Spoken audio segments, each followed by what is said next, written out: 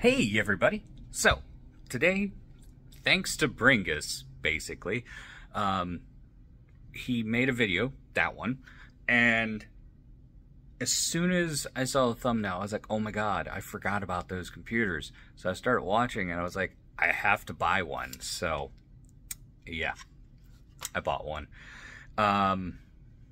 Let's just jump into it. I'm just going to take it apart. Next few videos, though, will be more interesting. So if Teardown's not up your alley, come back. I'll have more. Alright, so as you can see, the Xi3 in beautiful orange, and there's nothing else on the back and top, so, or top and bottom. Anyways, so we have an Ethernet port, a dual DisplayPort / HDMI, which is awesome.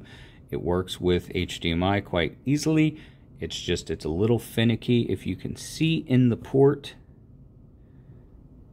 there is a tiny pin right there that you have to get the HDMI to go on. It guides it, basically. I haven't tested the two mini display ports.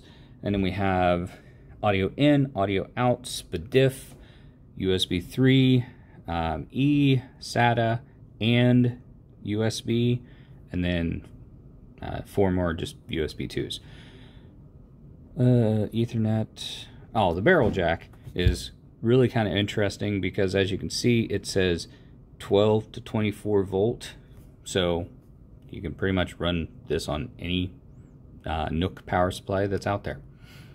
I tried my NUC box from GMK Tech, and the 12 volt power supply that it came with works perfectly fine. Yeah. So, the one thing I dislike is it doesn't have any feet, so I might have to put a little rubber feet on it because that is just so much, and I have a glass table at home, so yeah. Anyways, let me go ahead and open this up and we'll check out the insides. Alright, so here's the back panel, which is quite nice. It holds the boards together so they can't wiggle around. So let's check out the boards individually. So, the board with all the video connectors and the power, we've got 2 connectors down there, and on the back we have a SSD slot, which is mSATA or mini PCIe, I do believe is what they're also called, but in this I do believe it's just mSATA, not mini PCIe.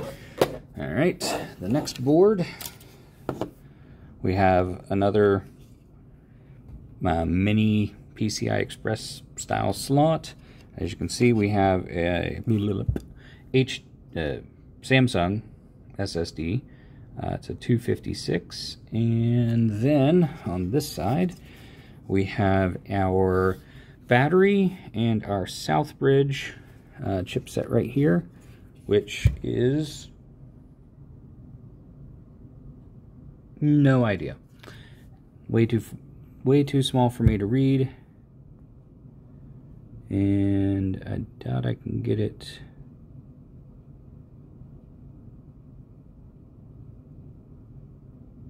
Nope. Okay. Anyways, also, it has a micro SD card slot internally, so you can always just throw a like tiny Linux or something on it when you're needing to diagnose a problem or something, or just, I guess, any Linux distro that loads into RAM. But yeah. And finally, we have the CPU board. So on the bottom of the CPU board, we have 8 gigs of RAM. Do believe that's... Oh no, it's mirrored. So we got 4 gigs there and 4 gigs on the other side. And then, as you can see, we have a beefy heat sink because this is a 3.2 gigahertz boost Trinity core.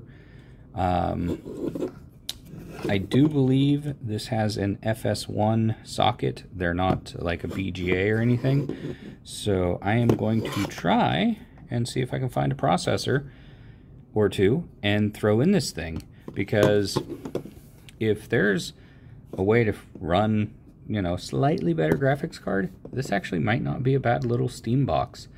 Oh, mentioning Steam box, I'm going to find the original Steam OS and try to throw on it.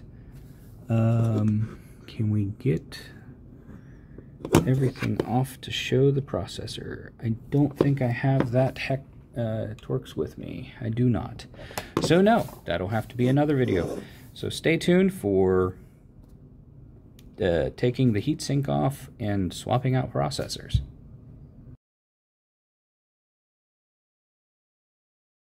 So, come back for the CPU swap videos. I'm going to try and remember to do some like gaming comparisons and stuff, but I really don't think they're going to do too well on either of the CPUs. I looked up the Passmark CPU score, and it was only like 1700, so that's not the greatest, but the GPUs actually might not be that horrible, so we'll find out. Anyways, thanks for watching. Come back to the channel, subscribe, dislike, all that fun stuff.